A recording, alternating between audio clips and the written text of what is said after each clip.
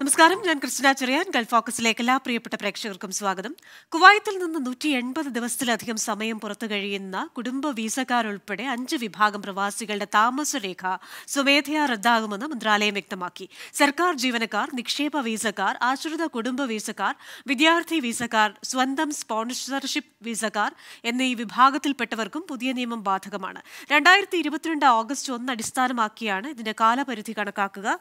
August 1 മുൻപ് കുവൈത്തിന് പുറത്തു കഴിയുന്ന ഈ വിഭാഗത്തിൽപ്പെട്ടവർ 2023 ജനുവരി 31 മുൻപായി രാജ്യത്ത് തിരിച്ചെത്തണം. ആഭ്യന്തര മന്ത്രാലയം പുറപ്പെടുവിച്ച വിജ്ഞാപനത്തിലാണ് ഇക്കാര്യം അറിയിച്ചിരിക്കുന്നത്. ആർട്ടിക്കിൾ 18 വിസയിലുള്ളവർക്കും നേരത്തെ ഇത് നടപ്പിലാക്കിയിരുന്നു. സൗദി അറേബ്യയിൽ ഒമിക്രോണിന്റെ പുതിയ വകഭേദം XBB കണ്ടെത്തിയതായി പബ്ലിക് ഹെൽത്ത് അതോറിറ്റി. തുടർച്ചയായ നിരീക്ഷണത്തിലൂടെയാണ് കോവിഡിന് കാരണമാകുന്ന വൈറസിന്റെ വകഭേദം കണ്ടെത്തിയതെന്നും അതോറിറ്റി വ്യക്തമാക്കി. ഒമൈക്രോൺ XBB വകഭേദം ഏതാനും പോസിറ്റീവ് കേസുകൾ മാത്രമാണ് കണ്ടെത്തിയത്. കോവിഡ് സ്ഥിരീകരിക്കുന്ന 75% ഒമൈക്രോൺ BA5, BA2 തുടങ്ങിയ വകഭേദങ്ങളാണ് കണ്ടുവരുന്നത്. ശ്വാസകോശ അസുഖമുള്ളവർ ജാഗ്രത പാലിക്കണം. രാജ്യത്ത് പലയിടങ്ങളിലും ജലദോഷം, പകർച്ചപ്പനി എന്നിവ കൂടുതലായി കണ്ടുവരുന്നുണ്ട്. കാലാവസ്ഥാ വ്യതിയാനവും ശൈത്യകാലം തുടങ്ങുന്നതുമാണ് ഇതിന് കാരണം. രോഗലക്ഷണങ്ങളുടെ തീവ്രതയും പ്രതിരോധശേഷിയും അടിസ്ഥാനമാക്കി പകർച്ചപ്പനി മറ്റൊരാളിലേക്ക് പടരുന്നതിന്റെ തോത് വ്യത്യസ്തമാണെന്നും പബ്ലിക് ഹെൽത്ത് അതോറിറ്റി വ്യക്തമാക്കി. രാജ്യത്തെ അത്യാഹിത വിഭാഗങ്ങളിലും പ്രാഥമിക ആരോഗ്യ കേന്ദ്രങ്ങളിലും പകർച്ചപ്പനി ചികിത്സ തേടുന്നവരുടെ എണ്ണം വർദ്ധിച്ചുവരികയാണ്. Covid vaccine, seasonal influenza vaccine എന്നിവ സ്വീകരിക്കാത്തവർക്ക് അണുബാധയ്ക്കുള്ള സാധ്യത കൂടുതലാണ്. പ്രായമുള്ളവരും വിട്ടുമാറാത്ത അസുഖമുള്ളവരും ആവശ്യമായ മുൻകരുതൽ സ്വീകരിക്കണമെന്നും അതോറിറ്റി അറിയിച്ചു.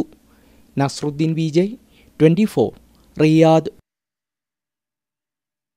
ദുബായ് RTA നടപ്പാക്കിയ ഇന്റലിജന്റ് ട്രാഫിക് സിസ്റ്റം സംവിധാനം വൻ വിജയമെന്ന് അധികൃതർ.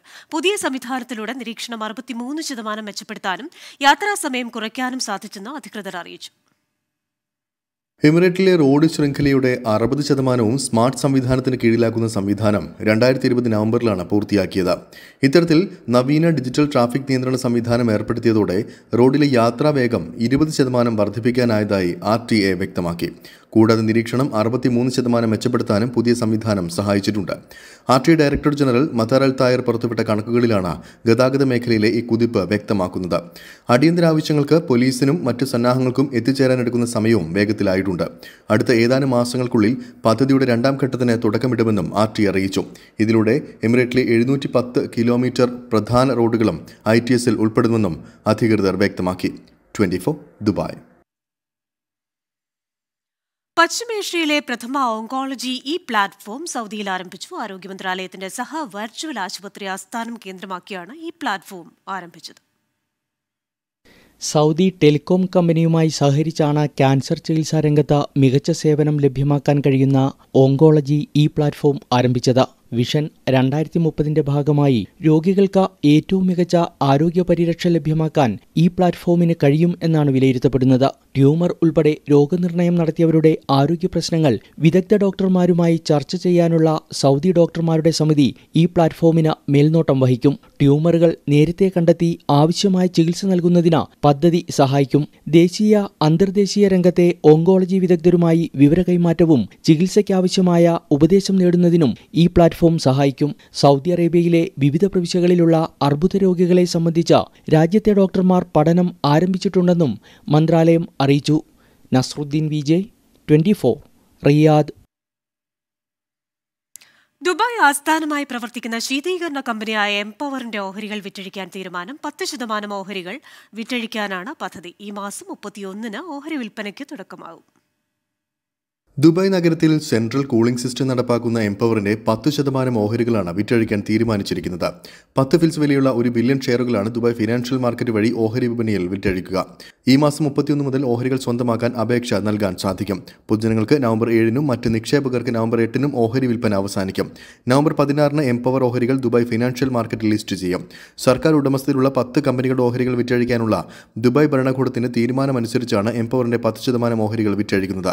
2003 ദുബായ് സർക്കാർ എംപവർ ആരംഭിച്ചത്. നിലവിൽ 1252 കെട്ടിടങ്ങളെ ശീതീകരിക്കുന്ന എംപവറിന് 1,40,000-ഓളം ഉപഭോക്താക്കളുണ്ട്. നേരത്തെ ദുബായിലെ ടോൾ സേവനദാതാവായ സാലിക്കിന്റെ ഓഹരികളും ജലവൈദ്യുത അതോറിറ്റിയായ ദേവിയുടെ ഓഹരികളും ഓഹരി വിപണിയിൽ ലിസ്റ്റ് ചെയ്തിരുന്നു. 24, ദുബായ്. നാളെ ഭാഗിക സൂര്യഗ്രഹണമായതിനാൽ ദുബായിലിടനീളമുള്ള പള്ളികളിൽ പ്രത്യേക പ്രാർത്ഥനകൾ നടത്തുമെന്ന് Islamic affairs and charitable activities department Dubai അറിയിച്ചു. വൈകിട്ട് അസർ നമസ്കാരത്തിന് ശേഷമായിരിക്കും പ്രത്യേക പ്രാർത്ഥന. സമൂഹ മാധ്യമങ്ങളിലൂടെയാണ് ഇക്കാര്യം അറിയിച്ചത്. 2022 അവസാന ഭാഗിക സൂര്യഗ്രഹണം UAEയിൽ വൈകിട്ട് 3 മണി മുതൽ 2 മണിക്കൂർ ദൃശ്യമാകും. ശരിയായ നേത്ര സംരക്ഷണ സംവിധാനങ്ങളില്ലാതെ സൂര്യഗ്രഹണം നിരീക്ഷിക്കരുതെന്നും ഇത് കാഴ്ചയെ ബാധിച്ചേക്കാമെന്നും അധികൃതർ മുന്നറിയിപ്പ് നൽകിയിട്ടുണ്ട്. ബഹ്റൈനിൽ പുതുചരിത്രം കുറിച്ച് ബഹ്റൈൻ മീഡിയ സിറ്റിയുടെ ഓണാഘോഷമായ ശ്രാവണ മഹോത്സവം സമാപിച്ചു. 21 ദിവസം നീണ്ടുനിന്ന ഓണാഘോഷങ്ങളാണ് ഇത്തവണ BMC ശ്രാവണ മഹോത്സവം 2022 ഒരുക്കിയത്. STC കിംസ് ഹെൽത്ത് ഹോസ്പിറ്റൽ, വിവിധ സംഘടനകൾ, കൂട്ടായ്മകൾ എന്നിവയുമായി ചേർന്ന് ബഹ്റൈൻ മീഡിയ സിറ്റി ഒരുക്കിയ ഓണാഘോഷമായ യുനീക്കോ ശ്രാവണ മഹോത്സവം 2022 21 ദിവസങ്ങൾ നീണ്ടുനിന്നു. സെപ്റ്റംബർ 1 കൊടിയേറ്റത്തോടെ തുടക്കമായി 21 ദിവസങ്ങളിൽ ഓണസദ്യയും ആഘോഷങ്ങളുമായി വിവിധ സംഘടനകളും കൂട്ടായ്മകളും ഓണം ആഘോഷിച്ചു. BMCയും ആര്യൻസും ഒരുക്കിയ വടംവലി മത്സരം, BMC പായസ മത്സരം, കൂടാതെ ഗ്രാൻഡ് ഫിനാലെയും നടന്നു. ഒക്ടോബർ 14 നടന്ന ചാരിറ്റി ഓണസദ്യയിൽ വിവിധ ലേബർ ക്യാമ്പുകളിലെ 1000-ലധികം തൊഴിലാളികൾ പ്രമുഖർക്കൊപ്പമിരുന്ന് വലുപ്പച്ചെറുപ്പമില്ലാതെ ഒരേ പന്തലിൽ ഓണസദ്യ കഴിച്ചു. സമാപന ദിനത്തിൽ Francis Kaitharath executive പ്രൊഡ്യൂസറായി BMC film പ്രൊഡക്ഷന്റെ ബാനറിൽ നിർമ്മിക്കുന്ന ആദ്യ സിനിമയായ അനക്ക് എന്തിന്റെ കേട എന്ന ചിത്രത്തിന്റെ ടൈറ്റിൽ പ്രഖ്യാപനവും നടന്നു. വിവിധ തലങ്ങളിലെ പ്രമുഖർ പങ്കെടുത്ത സമാപന സമ്മേളനത്തിൽ നിരവധി കലാപരിപാടികളും അരങ്ങേറി. ശ്രാവണ മഹോത്സവം programme committee chairman doctor PB ചെറിയാനെ പൊന്നാടയും മെമന്റോയും നൽകിയും നടൻ ശിവജി ഗുരുവായൂർ, സംവിധായകൻ Shameer പരതന്നൂർ, film society coordinator Anwar Nilambur, പരിപാടിയുടെ പ്രായോജകരായ KIMS health CEO Tariq Najeeb, അൽസഫീർ hotel group Harish Nair, Nayana Muhammad Ali, പരിപാടിയുമായി സഹകരിച്ച മറ്റുള്ളവർക്കും മെമന്റോ നൽകി. Project ഡയറക്ടർമാരായ Prakash Vadakara, Jaya Menon, KIMS hospital CEO Tariq Najeeb തുടങ്ങിയവർ പരിപാടിക്ക് ആശംസകൾ നേർന്നു. തുടർന്ന് വിശിഷ്ടാതിഥികൾ ചേർന്ന് ശ്രാവണ മഹോത്സവത്തിന്റെ കൊടിയിറക്കി. ചടങ്ങിന് അൻവർ നിലമ്പൂർ നന്ദി പറഞ്ഞു. Praveen Krishna, 24 Bahrain. BMC film society നിർമ്മിക്കുന്ന 5 ഷോർട്ട് ഫിലിമുകൾ അടങ്ങിയ ഷെൽട്ടർ എന്ന ആന്തോളജി സിനിമയുടെ പോസ്റ്റർ പ്രകാശനം നടത്തി. BMC ഓഡിറ്റോറിയത്തിൽ നടന്ന പ്രൗഢഗംഭീരമായ ചടങ്ങിൽ പ്രശസ്ത സിനിമാ താരം ശിവജി ഗുരുവായൂർ പോസ്റ്ററിന്റെ പ്രകാശന കർമ്മം നിർവഹിച്ചു. ആഘോഷങ്ങളുടെയും ആരവങ്ങളുടെയും നടുവിലാണ് BMC പ്രൊഡക്ഷന്റെ ബാനറിൽ ഫ്രാൻസിസ് കൈതാരത്ത് എക്സിക്യൂട്ടീവ് പ്രൊഡ്യൂസറാകുന്ന ചലച്ചിത്ര നിർമ്മാണ സംരംഭത്തിന് തുടക്കമായത്. ഏറെ അഭിനയ മികവുള്ളവരാണ് പ്രവാസി മലയാളികൾ എന്നതിൽ തനിക്ക് അഭിമാനമുണ്ട് എന്ന് പോസ്റ്റർ പ്രകാശനം ചെയ്ത പ്രശസ്ത ചലച്ചിത്ര നടൻ ശിവജി ഗുരുവായൂർ പറഞ്ഞു. അനക്ക് എന്തിന്റെ കേട എന്ന ഒരു ഫീച്ചർ ഫിലിമും 5 ഷോർട്ട് ഫിലിമുകൾ അടങ്ങുന്ന ആന്തോളജി സിനിമയും ഉൾപ്പെടെ 6 സിനിമകളുടെ നിർമ്മാണമാണ് BMC ഫിലിം സൊസൈറ്റി നിർവഹിക്കുന്നത്. ചടങ്ങിൽ BMC ഫിലിം പ്രൊഡക്ഷൻ ടീമിനും പ്രൊജക്ട് ഡയറക്ടർമാരായ പ്രകാശ് വടകര, ജയ മേനോൻ എന്നിവർക്കും സിനിമയ്ക്ക് പിന്നിൽ പ്രവർത്തിക്കുന്ന ഓരോരുത്തർക്കും BMC ചെയർമാനും മാനേജിംഗ് ഡയറക്ടറും സിനിമയുടെ എക്സിക്യൂട്ടീവ് പ്രൊഡ്യൂസറുമായ ഫ്രാൻസിസ് കൈതാരത്ത് ആശംസകളും നന്ദിയും അറിയിച്ചു. ബഹ്റൈനിലെ കൂടുതൽ സംഘടനകൾ ഇത്തരത്തിൽ സിനിമാ നിർമ്മാണ രംഗത്തേക്ക് കടന്നു വരട്ടെയെന്ന് അദ്ദേഹം ആശംസിക്കുകയും ചെയ്തു. പ്രശോഭ് മേനോൻ സംവിധാനം ചെയ്യുന്ന ഒളിച്ചുകളി, പ്രീതി പ്രവീൺ സംവിധാനം ചെയ്യുന്ന O, സൗരവ് രാകേഷ് സംവിധാനം ചെയ്യുന്ന ദി ലോസ്റ്റ് ലാംപ്, രഞ്ജുരൻ സംവിധാനം ചെയ്യുന്ന the unexpected tiles, Jaya Menon സംവിധാനം ചെയ്യുന്ന ഫേസസ് ഇൻ ഫേസസ് എന്നിങ്ങനെ 5 ഷോർട്ട് ഫിലിമുകളാണ് BMC ഫിലിം പ്രൊഡക്ഷന്റെ ബാനറിൽ നിർമ്മിക്കുന്നത്. ചടങ്ങിൽ ഡയറക്ടർ ഷമീർ ഭരതന്നൂർ, പ്രൊജക്ട് ഡയറക്ടർമാരായ പ്രകാശ് വടകര, ജയ മേനോൻ, ശ്രാവണ മഹോത്സവം committee chairman doctor PB Cherian തുടങ്ങിയവർ ആശംസകൾ നേർന്ന് സംസാരിച്ചു. Film society coordinator Anwar Nilambur പങ്കെടുത്തവർക്ക് നന്ദി രേഖപ്പെടുത്തി. പ്രവീൺ കൃഷ്ണ, 24 ബഹ്റൈൻ. കുട്ടികളുടെ ഏറ്റവും വലിയ ഫാഷൻ ഷോകളിൽ ഒന്നായ junior model ഇന്റർനാഷണലിന്റെ 6ാം പതിപ്പിന്റെയും mister and miss tin super globe 1ാം പതിപ്പിന്റെയും final ദുബായിൽ നടന്നു. ദുബായ് റാഡിസൺ റെഡ് ഹോട്ടലിൽ വെച്ചായിരുന്നു പരിപാടി നടന്നത്. ഫൈനലിൽ ഇന്ത്യ ഉൾപ്പെടെ 30ഓളം രാജ്യങ്ങൾ പങ്കെടുത്തു.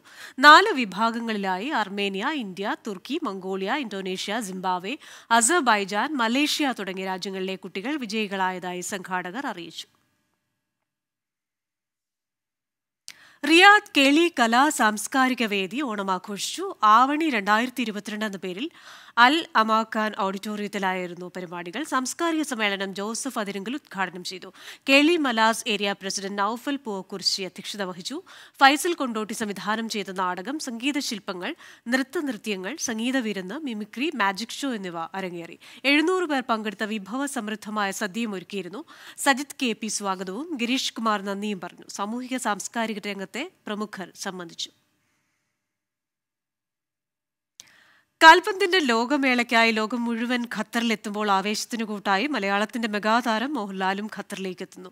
ഇന്ത്യൻ എംബസിക്ക് കീഴിൽ പ്രവർത്തിക്കുന്ന ഇന്ത്യൻ സ്പോർട്സ് സെന്ററിന്റെ നേതൃത്വത്തിൽ ഒലീവ് സുനോ റേഡിയോ നെറ്റ്വർക്കും സംയുക്തമായാണ് മോഹൻലാൽസ് സല്യൂട്ടേഷൻ ടു ഖത്തർ എന്ന പേരിൽ പരിപാടി സംഘടിപ്പിക്കുന്നത്. ഒക്ടോബർ 30 നടക്കുന്ന ചടങ്ങിൽ പങ്കെടുക്കാൻ മോഹൻലാൽ ഖത്തറിലെത്തും. ഐപേയും അൽ ജസീറ എക്സ്ചേഞ്ചുമാണ് പരിപാടിയുടെ പ്രായോജകർ. മോഹൻലാൽ സല്യൂട്ടേഷൻ ടു ഖത്തറിന്റെ announcement video launch radio Suno സ്റ്റുഡിയോയിൽ നടന്നു. ഞാൻ മോഹൻലാൽ.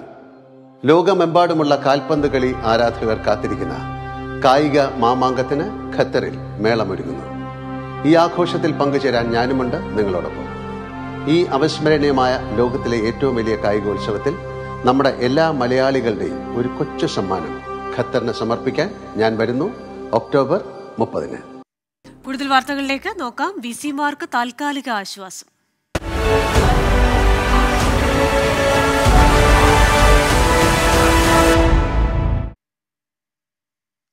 ഗവർണർ അന്തിമ തീരുമാനമെടുക്കും വരെ 8 സർവകലാശാല വൈസ് ചാൻസലർമാർക്കും തൽക്കാലം പദവിയിൽ തുടരാമെന്ന് ഹൈക്കോടതി.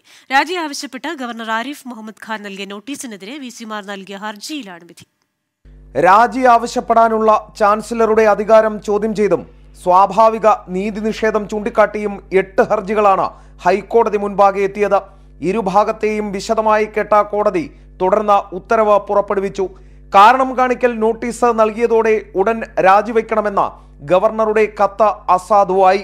വിഷയത്തിൽ ഗവർണർ അന്തിമ തീരുമാനമെടുക്കും വരെ 8 സർവകലാശാല വൈസ് ചാൻസലർമാർക്കും തൽക്കാലം പദവിയിൽ തുടരാം.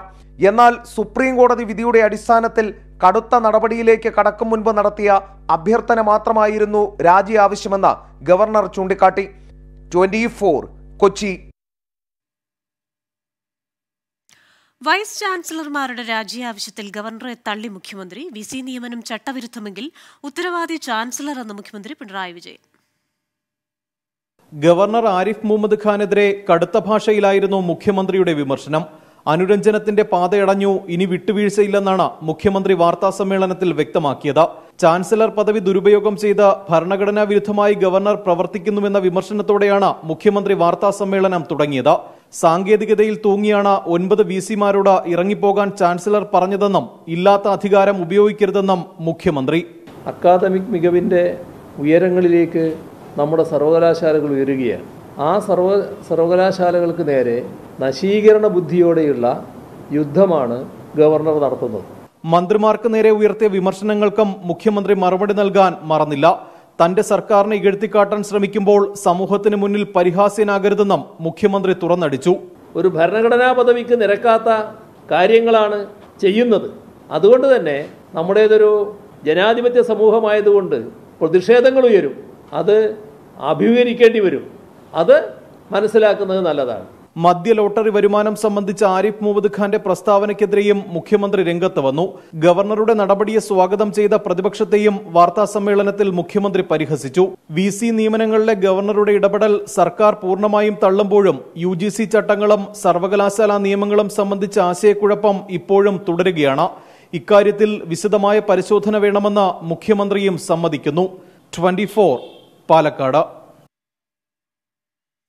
മുഖ്യമന്ത്രി പിണറായി വിജയനെതിരെ ശക്തമായ വാക്കുകളിൽ ഗവർണർ ആരിഫ് മുഹമ്മദ് ഖാന്റെ മറുപടി. വൈസ് ചാൻസലർമാരുടെ രാജി ആവശ്യപ്പെട്ടതിൽ മാധ്യമങ്ങൾക്ക് നൽകിയ വിശദീകരണത്തിലൂടെയാണ് സ്വർണ്ണക്കടത്ത് കേസ് ഉൾപ്പെടെ ഗവർണർ പരാമർശിച്ചത്. സുപ്രീം കോടതി വിധി എല്ലാവർക്കും ബാധകമാണ്.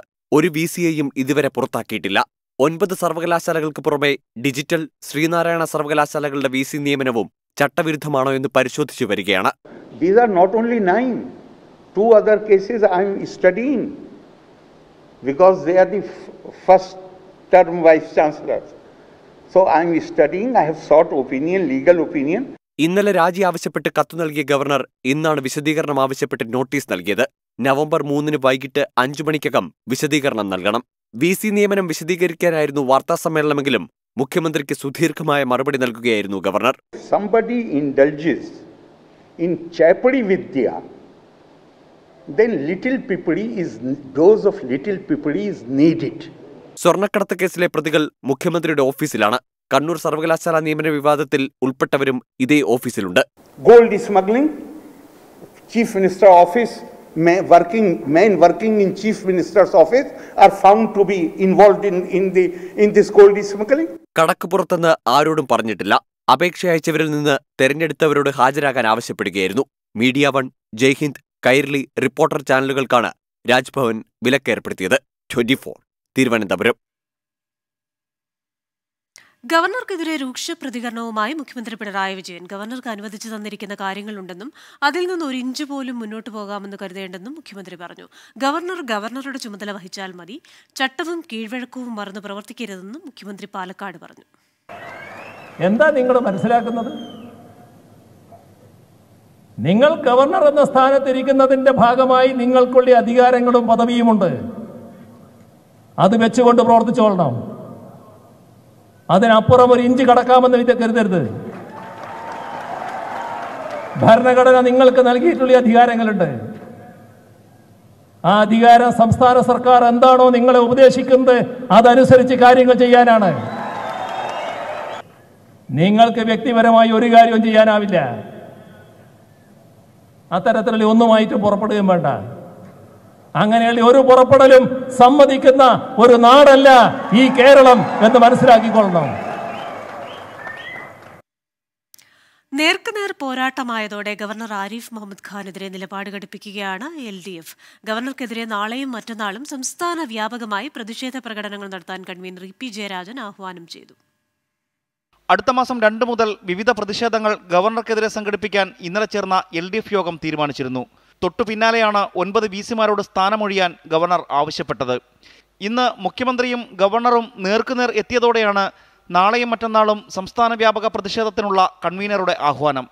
ഗവർണറുടെ നിലപാടുകളെ നിയമപരമായി ചോദ്യം ചെയ്യുന്നതിനൊപ്പം രാഷ്ട്രീയമായ എതിർപ്പിന്റെ ശക്തി വർദ്ധിപ്പിക്കാനാണ് LDF നീക്കം. LDF ഗവർണർക്കെതിരെ പരസ്യമായി തിരിഞ്ഞതോടെ അദ്ദേഹത്തിന് പ്രതിരോധമൊരുക്കി BJP രംഗത്തെത്തി. ഗവർണർക്കെതിരെ ജനങ്ങളെ ഇറക്കി ഭീഷണിപ്പെടുത്തുന്നത് മുഖ്യമന്ത്രി നിർത്തണമെന്ന് സംസ്ഥാന അധ്യക്ഷൻ K. സുരേന്ദ്രൻ പറഞ്ഞു. 24 തിരുവനന്തപുരം. VC-മാരുടെ രാജി ആവശ്യപ്പെട്ട ഗവർണറുടെ നടപടിയിൽ കോൺഗ്രസിലും UDF-ലും ഭിന്നാഭിപ്രായം. ഗവർണറുടെ നടപടിയെ പ്രതിപക്ഷ നേതാവും KPCC അധ്യക്ഷനും സ്വാഗതം ചെയ്തപ്പോൾ ഗവർണറെ തള്ളി സംഘടനാ ചുമതലയുള്ള AICC general secretary KC Venugopal രംഗത്തെത്തി. സർവകലാശാല VC നിയമനത്തിൽ സർക്കാർ മാനദണ്ഡങ്ങൾ ലംഘിച്ചുവെന്നതിൽ UDF-നും കോൺഗ്രസ് നേതാക്കൾക്കും ഒരേ നിലപാട് തന്നെയാണ്. എന്നാൽ VC-മാരോട് രാജിവെക്കാൻ അന്ത്യശാസനം നൽകിയ ഗവർണറുടെ നടപടിയിൽ മുന്നണിയിലും കോൺഗ്രസിലും പല നിലപാടാണ്. ഗവർണറുടെ നടപടിയെ സ്വാഗതം ചെയ്യുന്നതാണ് പ്രതിപക്ഷ നേതാവിൻ്റെയും KPCC അധ്യക്ഷൻ്റെയും പ്രതികരണങ്ങൾ. എന്നാൽ ഗവർണറുടെ തിട്ടൂരം എല്ലാ ജനാധിപത്യ സീമകളും ലംഘിച്ചുവെന്നായിരുന്നു AICC ജനറൽ സെക്രട്ടറി KC വേണുഗോപാലിൻ്റെ നിലപാട്.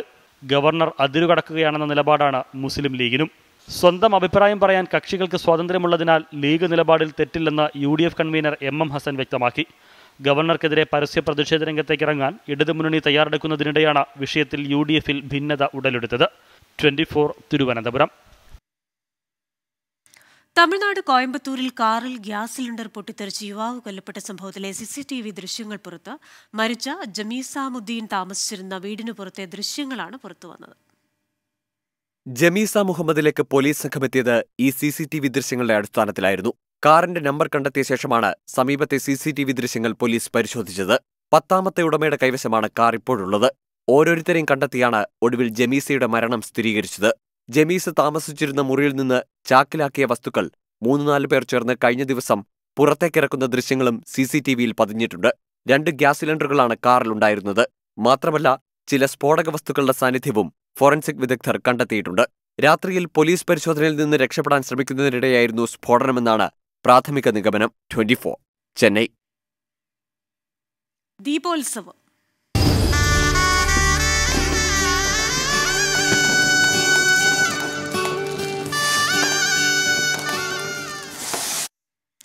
ഈ വർഷവും കാർഗിലിലെ സൈനികർക്കൊപ്പം ദീപാവലി ആഘോഷിച്ച് പ്രധാനമന്ത്രി നരേന്ദ്രമോദി. രാജ്യസുരക്ഷാ വെല്ലുവിളികൾക്ക് അതീതമാകുന്നതിനാലാണ് വികസനം രാജ്യത്ത് സാധ്യമാകുന്നതെന്ന് പ്രധാനമന്ത്രി പറഞ്ഞു. കാർഗിൽ മലനിരകളിലെ ദുർഘട മേഖലകളിൽ സൈനിക സേവനം നടത്തുന്നവർക്കൊപ്പമാണ് ഇക്കുറി പ്രധാനമന്ത്രി ദീപാവലി ആഘോഷിച്ചത്.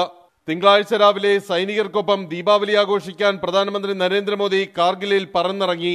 സൈനികർക്ക് മധുരപലഹാരങ്ങൾ നൽകിയ പ്രധാനമന്ത്രി സൈനികർ രാജ്യത്തിന്റെ കവചമാണെന്നും അവർക്കൊപ്പമാണ് രാജ്യമെന്നും പ്രഖ്യാപിച്ചു. ദീപാവലി കാ Ullas Aapke pass high, Mary Umang Aapke സാത്ത്. പൗരന്മാർക്ക് സുഖമായും ഭയമില്ലാതെയും ഉറങ്ങാനാകുന്നത് അതിർത്തിയിൽ കൊടുംചൂടും ശൈത്യവും സഹിച്ച് സൈനികർ കാവലിരിക്കുന്നത് കൊണ്ടാണെന്ന യാഥാർത്ഥ്യം എപ്പോഴും ഉൾക്കൊള്ളുമെന്ന് പ്രധാനമന്ത്രി അവരോട് പറഞ്ഞു. ആർ രാധാകൃഷ്ണൻ, 24, ഡൽഹി. കോൺഗ്രസ് പ്രവർത്തക സമിതിയിൽ ഇത്തവണയും സമ്പൂർണ്ണ തെരഞ്ഞെടുപ്പ് നടക്കില്ല. 23 അംഗങ്ങളിൽ 11 പേരെ നാമനിർദ്ദേശം ചെയ്യും. ഡിസംബറിൽ തന്നെ പ്ലീനറി സെഷൻ നടത്തുക.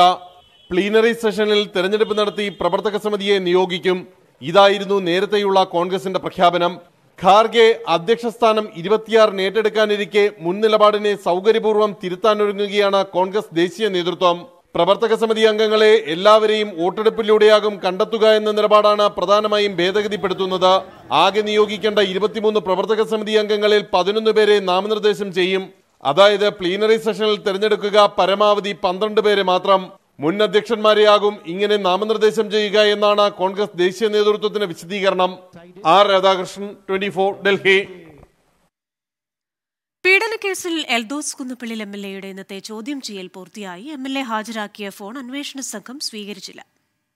രണ്ടാം ദിവസവും മണിക്കൂറുകൾ ചോദ്യം ചെയ്തെങ്കിലും എൽദോസ് കുന്നപ്പള്ളിൽ അന്വേഷണ സംഘത്തോട് സഹകരിക്കുന്നില്ലെന്നാണ് ക്രൈംബ്രാഞ്ച് നൽകുന്ന വിവരം.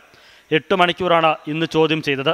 MLA-യുടെ ഫോൺ ഹാജരാക്കണമെന്ന നിർദ്ദേശത്തിന്റെ അടിസ്ഥാനത്തിൽ എൽദോസ് ഇന്ന് അന്വേഷണ സംഘത്തിന് മൊബൈൽ കൈമാറിയിരുന്നു. എന്നാൽ ഇത് അന്വേഷണ സംഘം സ്വീകരിച്ചില്ല. പരാതിക്കാരി ഉന്നയിച്ച ആരോപണങ്ങൾ നടക്കുന്ന സമയത്ത് ഉപയോഗിച്ച ഫോണാണെന്ന് സ്ഥിരീകരിച്ച ശേഷമേ ഫോൺ സ്വീകരിക്കൂ എന്ന നിലപാടിലാണ് ക്രൈംബ്രാഞ്ച്. അന്വേഷണത്തോട് എൽദോസ് നിസ്സഹകരണം പ്രഖ്യാപിച്ചിരിക്കുന്ന സാഹചര്യത്തിൽ ക്രൈംബ്രാഞ്ച് തുടർ നടപടികളിലേക്കും കടന്നിട്ടില്ല. ബുധനാഴ്ച വീണ്ടും ഹാജരാകണമെന്ന നിർദ്ദേശത്തോടെയാണ് എൽദോസിനെ ഇന്ന് വിട്ടയച്ചത്. 24, തിരുവനന്തപുരം. ഗൾഫ് ഫോക്കസ് പൂർണ്ണമാകുന്നു. Good night.